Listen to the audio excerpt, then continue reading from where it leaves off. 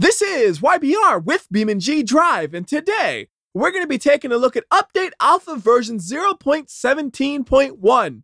Except we aren't, but we are. For the most part, this update was all minor changes that I'm not going to talk about, except for one major change. The Grand Marshal has been completely revamped. So this new and improved Grand Marshal can be driven on any map. So I'm going to choose to drive it on West Coast, USA. Because to me, this is the map that the Grand Marshal feels the most at home at. And when we go to the vehicle selector, you'll see there are some new variants available to us. We will be taking a look at those later on, but I want to start with a version you've all seen before, like the regular V8 version, because I want to show you the big difference between this version of the Grand Marshal and the previous version of it. Now, if you look at it from the outside, it really looks the same. There are no gigantic visual differences that would be like a significant change like I'm talking about. The significant change is actually not visible until you really crash the Grand Marshal. And I mean really crash it. Like, we can go down this whole straightaway as fast as we can, crash into the things at the end of it, and we might not be going fast enough.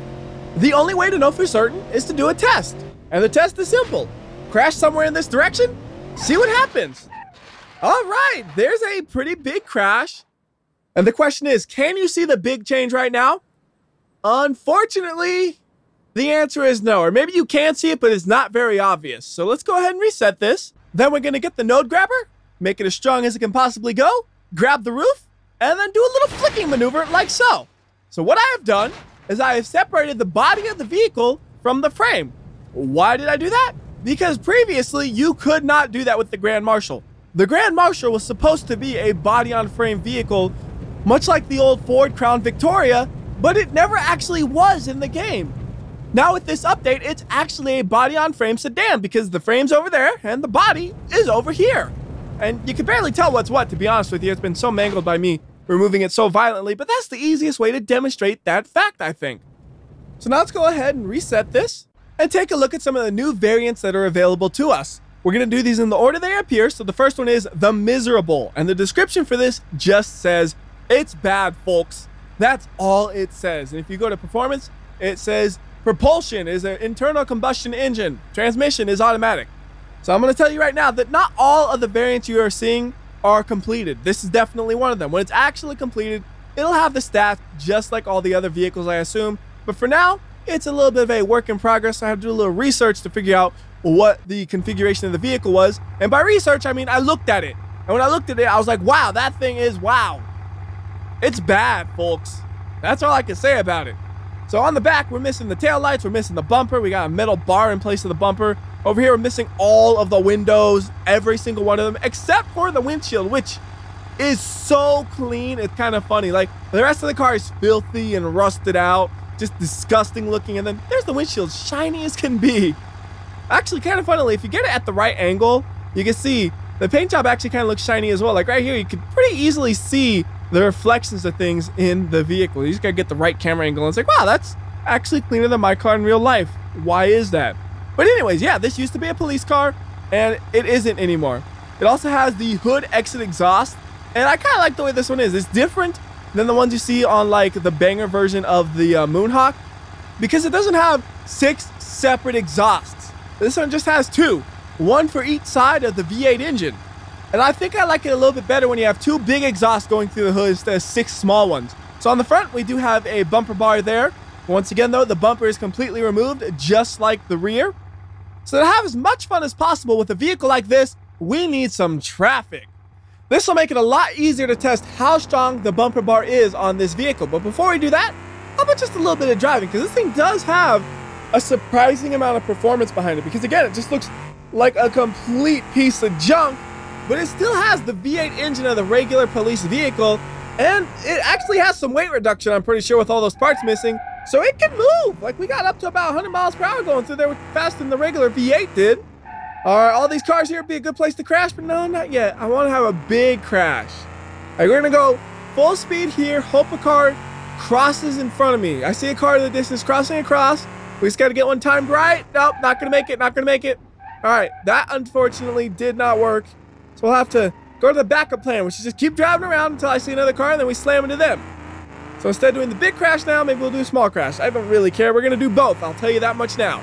The order, not really important to me. I just want to make sure I get a little bit of both. I should also mention the handling on this is fine. It doesn't feel like it has a blown out suspension or anything. Maybe it will in the future, but right now it feels fine. So first target acquired, 4x slow-mo, and there is a nice little bash. I think my car should be fully drivable, and theirs, well, it'll probably be drivable too because the front wheel drive. Ooh, whoa, whoa, whoa. How did they do that? That guy actually managed to somehow pull a pit maneuver on me. He hit me right in the back corner, which is just a perfect pit maneuver. He couldn't have done it better if he was trying, to be honest, because there was no way I was saving that without doing a little 360 like I just did. But right now, this thing seems like it's still driving pretty straight. In fact, scratch that. I would say it's driving perfectly straight still, even after that first impact. So let's go for round 2 on this car in front of us. Boom. How is it going to drive after that? The radiator is leaking. That's a little bit concerning. Get around all the traffic and maybe just a little bump on him accidentally. So right now, how's it doing? It still looks almost perfectly straight. It might have a tiniest amount of pull, and now it's going to definitely have some pull. I hit that corner really awkwardly. Yeah, now it has a little bit of pull to the side, but still it's going mostly straight, and it's very easy to control. Ooh, almost crashed into that guy. How about we crash into this guy on purpose? I think that's going to actually destroy the vehicle. The tire is flat, and we are stuck. So I think it's time to just reset this, and now we're going to try to do the big crash. The main thing here is to crash into a car going the opposite direction over highway speeds. We're already over highway speeds, so the first car I see can be crashed into, but I want a good angle as well. So 90-ish miles per hour into another Grand Marshal. That's perfect. Oh, well, not exactly perfect. I ended up rolling on top of them a little bit, so it wasn't a true impact. It was an interesting looking crash, just not the impact I was looking for. Are we gonna land on our wheels? Not quite. We are still stuck on our side. So we'll do this one more time, and hopefully this time we're not flying through the air as we make the impact. Maybe we'll go a little bit slower, so only about 60 miles per hour just into this guy. He's nice and easy to hit. It's gonna work good. 70 miles per hour actually, and then boom. Dead on collision. Does my vehicle still drive afterward? Let's find out. Real time. And uh-oh, it looks like we might be a little stuck together. Let's see. Can I back off of them? Now we are stuck, so I'm gonna go ahead and save the vehicle, and then we can reset it, load it back up, and see how well does it drive. The answer is perfectly straight. After a crash into another vehicle going directly into each other at about 70 miles per hour, it still drives straight. So that is a nice bar it has attached. It has some good durability to it. So let's go for another round into the little pickle, smashing him into the air. Oh no, smashing myself into the air. Oh, I gotta save this somehow. Come on. Oh, that was so good. Like, that's why I was in such a rush. I had to get to the emergency room, right? No, but actually, the way I managed to not crash after I hit the pickle, I am really proud of. So pickle, he's pretty much ruined, I think, but I'm still driving. It's not driving good, but it is driving. And now it's no longer driving. And that yellow car, he actually smashed right into me. But it'll still drive, but it's not going to drive too well at this point. We have another vehicle stuck to us, so I'm going to go ahead and call it quits with this version of the vehicle. So I'll freshen it up and then go to the next one in the list, which is the Fleet. So it says debadged Fleet model sold in bulk and ready for painting. And boy, is it boring. And really, there's not much to say about this version. Just like the text said, there's no badging on the rear. It has different wheels than the regular V8, but it does have the badging on the front. And otherwise, though, it's pretty much the same as the normal V8 version. So that's that. Let's go ahead and go on to the next new version, which is going to be the Street Tuned Edition. And this is where things start to get interesting, because look at these stats. 583 foot-pounds of torque and about 500 horsepower. Tuned for street racing and cruising down the highway with an upgraded engine, sports suspension, and mag wheels. And there are some visual differences as well with this version. I'm going to go over those later on. Right now, let's focus on the performance, which means we're already going 70 miles per hour and 80 miles per hour, but from here on out, it's not exactly a reliable measurement because we're bouncing all over the place, but I think we get over 100 before the jump. Hit about 105 before the jump, and wow, that's way too fast. What am I doing? Save me, ETK.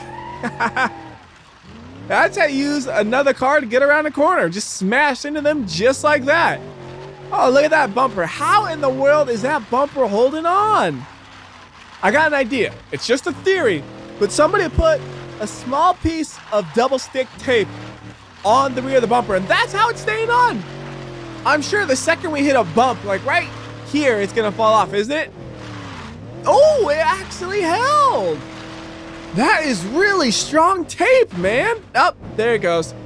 Well, it was strong tape, but it wasn't strong enough. Also, I should mention, even after we crashed into that car, this thing is still driving straight. Like, all I really did was bash in the body panels. That might be an advantage of the realistic body-on-frame construction, or I might have just got lucky. Can't say exactly which it is, but we're gonna fly, and then we're gonna crash. There's no way I can recover this. Oh, we got a nice little spin going. Oh, you know, just for a split second, I thought maybe I could recover it. Yeah, it's not gonna get recovered. So here's a quick look at the damage before we reset.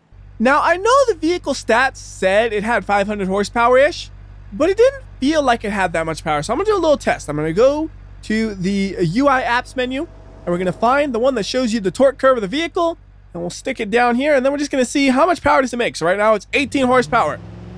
What does it make at its peak? Look like about 340, 350 maybe? Yeah, so it still has more power than the normal Grand Marshal, no doubt about that, but it doesn't have the power that it's promised. So either the stats were just copied from another of the Grand Marshals, because there are other ones that have those stats, or it doesn't have the correct engine upgrades equipped for when it's finalized. Again, these are work in progress versions of the vehicles.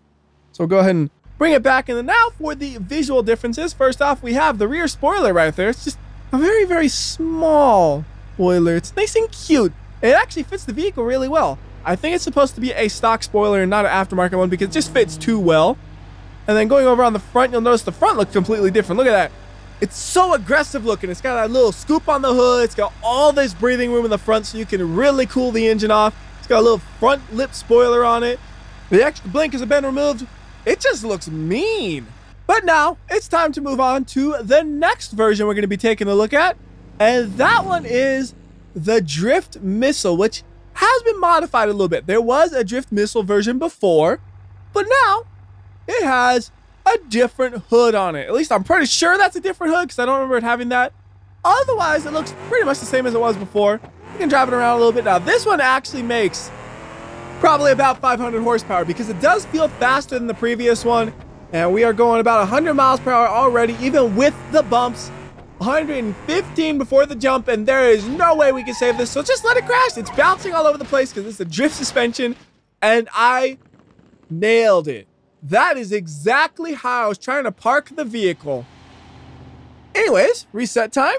And we'll go ahead and move on to the next one, because you have already seen the Drift Missile before. It's just been modified a little bit, I think. So next we're going to go to the V8 Road Sport. And the Road Sport is Gravel's factory supercharged performance model. So according to the stats here, it does in fact have an engine that makes some power. If I had to guess, it's a little bit more than the street-tuned we were driving before. The difference though is how it makes its power. It's a supercharged engine, where the other one was a naturally aspirated one. And with a supercharged, it just feels a little bit more torqueier, especially off the line. It feels like it just has a good bit more torque, but horsepower is probably about maybe 370, I would guess. And just having a little bit of fun here going through that jump area. It's fun driving through here with all the traffic. That's the one thing I'm noticing. Before, I would drive one road once and I wouldn't want to drive it again. Now it's like I'll drive the same road a dozen times, because the traffic makes it feel different every time. Like right now, I'm just going to bash into all the traffic a little bit, because why not? It's a good way to crash test the vehicle. Just hit every car. Like, there's a car, we're going to hit him too. Yeah, there's another car. All right, we're going to hit him. Oh, he's going to spin me out, actually. Power. Power is always the solution when you start to spin out, because you can do a little donut and keep on moving. All right, next car I see, big impact. I'm going to be going at least 70 miles per hour, hopefully. There we go. And boom. That was a nice impact. Can we drive it all? Baby! We're kind of stuck on them, so not exactly. Although one thing that's kind of cool, if you look through the hood on this vehicle, you can actually see the supercharger right there. So it is equipped and visible. And I think with these cosmetic upgrades, such as the spoiler and the engine upgrades, we can go fast enough where we can actually separate the frame of the vehicle from the body with a normal collision. Well, I say normal, but you gotta plan it out. You gotta like clip something just barely. There we go. So there's the frame, and well, there goes the body. It is off on an adventure. Wow, it really got going. Anyhow, on to the next variant. This one is the Lowrider, and it says the Cop Who Bot. And the Grand Marshal Lowrider has the same controls as the Blue Buck Lowrider, but one thing I noticed is it seems like it's more willing to really start hopping. Like, if I just do a couple of hops in a row, we can actually get some airtime where I couldn't seem to do that as easily with the Blue Buck. It just feels like this vehicle's more well suited for bouncing all over the place compared to the other one. Or maybe I just got better at this and know how to time it better. I'm not really sure, but yeah, hydraulics work fine. They work just like the ones in the Blue Buck, with the same design and all that. And one thing that's always fun to do is whenever you go around the corners, you also hydraulics, so it looks like you're really dipping hard as you corner. Although, in reality, I think that just makes it handle worse because it just kind of like skitters and slides a little bit more when you do that. So let's see. Going around the corner normally, and then, yeah, you see how it just kind of bounces and stuff? I think it makes it worse. Someday we'll actually do a test where we really see if it makes it better or worse. And there's also the opposite, where you go the opposite direction the way you're steering, which really makes that thing want to oversteer. Wow. Yeah, we got to do some more testing someday and really figure out how you can abuse the lowrider system to try to make it corner even faster than normal. I don't think it'll actually be possible, but it's something you gotta test. And, you know, the worst way to corner, the very, very worst way is you just mid-corner your car hops a little bit. That'll mess you up every time. Like, I thought it was gonna mess me up more. So it didn't mess me up as much as I expected, which messed me up even more. How confusing is that? So anyways, we're making our way over to the drag strip so we can do a little bit of drag racing with the drag version. And we're right in the middle of drag strip. This is totally the correct way to enter the drag strip, guys. Trust me, I know what I'm doing. I'm a professional drag racer. That guy isn't. He doesn't know which way to go. All right, so if we pull up here, it should come up with the screen. There we go. I will accept the drag race. They will use just a regular drag vehicle like the Barstow. And then for me, I will use the drag version of this car. If I can get to it in time. Oh no, there's all these other cars in the way. Hold on. Let me find it. There it is. So we'll swap it for the Grand Marshal drag version, which is faster than any police department, which is good. I like it that way. I got the AI still going. They're just, yeah, they don't get it. They just do not get what's going on here. This is a drag strip, you fools! Oh my goodness, it's gonna be chaos! You're gonna give me a false start. All right, I'm staged up. Go!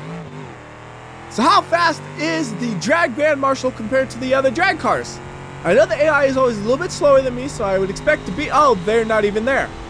Okay, well, they got messed up because of the traffic, so that's great. We'll have to try that again, but first, watch this. In between those two cars. Whoosh! Ooh! That was really good. I am impressed with that. All right, anyways, let's go ahead and turn off the traffic. And then we gotta enable the race again. So let's back up and go forward a little bit. No, that's not quite right. Maybe I have to back up a little bit more. Oh, there it is. Stop. Okay, now we accept and start. And this will hopefully answer the question. Is it competitive with the other vehicles? I think it should be. And we even got nitrous. I didn't use it last time, but we're going to use it this time. Make sure it's as competitive as it can be. If I beat them, it's competitive. If I lose to them, it's not competitive. That's the way it's going to work. Their engine does sound more aggressive as they pull up. Here we go. Launching. And I don't see them. I think I am competitive and a little bit faster. Although, like I said, I'm always a little bit faster than them at the drag strip. My time is a mystery. I don't even know how long it took me, but they were a little bit behind me, maybe like a half second or so. So that's pretty good. I'm happy with that. Now we can go ahead and go to the final version of the Grand Marshal we're going to be taking a look at, and this is going to be the track version. Equipped with a powerful supercharged V8, custom 18-inch wheels, and racing equipment. So what exactly is racing equipment? It's a big wing and a roll cage, and then a slightly bigger hood, and then, again, the extra enhanced cooling capabilities, and you also got that front lip spoiler as well. Oh, that makes it more well-suited for a track. So, let's go make our way over to the track. It's a little bit of a drive, but this is a car made to go fast, so it shouldn't take us that long to get there. I mean, we're already going 112, 120 miles per hour. Yeah, we're moving fine. And actually, at this point in time, we are on the track. We're just kind of cutting through the corners a little bit. But right here, if we take a left, we're on the track normally. And ooh! All right, one thing we do got to watch out for with this one is when you brake too hard, the back end's going to kick out. So you got to be real careful when you're braking. If you lock them up, they're gone. This is one of those cars where I would gladly take ABS. Like a lot of games where I'm having a race car, I'll go without ABS. Because if I lock up the brakes, it's not too detrimental. I just let up a little bit. But this one, it feels like you lock up the brakes, it starts to kick a little too hard. Well, it just likes to kick a lot. It's a fun car to drive, but it is a little twitchy. So you just gotta be on it as you drive it. You'll do fine. Or just be like me, be a little bit extra careful. You'll also do fine. That's the easiest way to do it. Instead of having perfect driving, just be careful. I mean, nobody's timing me. Who cares if I'm 3 seconds slower than the pace or whatever? As long as it looks like I'm going at a decent speed, we're good. So anyways, that's going to do it for this video. As I said in this update, there are a lot of small, minor changes as well, but I didn't feel like covering those because they were all just minor things compared to the changes to the Grand Marshal, and I want to make that the focus of the video. So until next time, this is WhyBeAre, and remember, if you like or dislike this video, I will know. I can tell by the number of new Grand Marshals in every update. So do the right thing, and I'll see you next time.